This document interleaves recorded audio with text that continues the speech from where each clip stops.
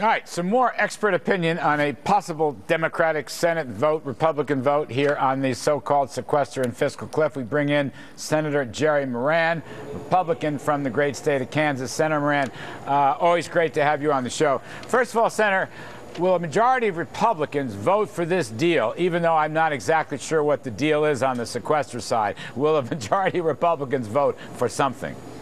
Well, Larry, I think there is an interest on the part of Republicans of solving this problem, but I think just what you said is how most Republicans feel.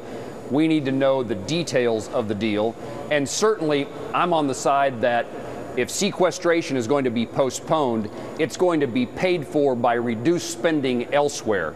We're not going to pay for more spending with increased taxes. That's exactly the wrong direction to go. And so I think while there's an interest and a belief that we're getting close to a deal, there's yet enough unknown that you can't answer your question at this time. And, you know, it just troubles me enormously that if you run off the sequester and you rely on tax revenues to make up the difference, which is essentially what the president said today in his goofy, insulting press conference. I haven't heard Biden say that. I haven't heard McConnell. That's what Obama said. But if that happens, if the sequester is replaced by tax hikes, I want to ask you if this thing can actually pass. In other words, 51 votes or 60 votes, and Democrats and Republicans. Can the two come together for a 51-vote majority? Is that how it might work? My guess is that this could very well be a 51-vote margin issue. It's undecided. I've asked that question, whether it's 51 or 60, unknown at this point. I want to tell you, though, what you said about the president's remarks are absolutely correct. In fact, I think the president, it appeared to me that he was trying to make certain the deal didn't pass. The things he said, the way he conducted himself really was in your face. And was really souring to many of us to watch the president perform in that way.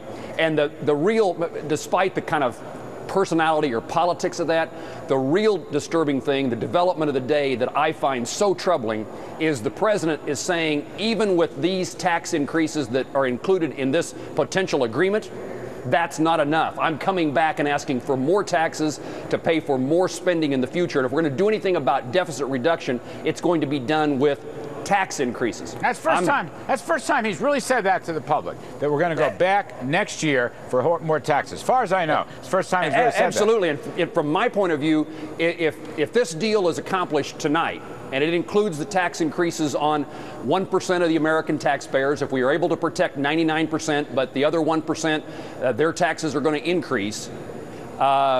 This is it. There is no more taxes. The president has campaigned on this issue. He has had his, in that sense, victory. And he has no standing to come back and ask Republicans, or in my view, any member of Congress, to vote to raise taxes any further. The focus has got to be on spending. That's the problem. You know, just on your earlier point, there are a lot of people, and maybe they're cynics, maybe they're realists, who say the president wanted to go over the cliff, who say that Harry Reid wanted to go over the cliff. And you know what, Senator, my thought is this. Maybe they did, and they blame Republicans.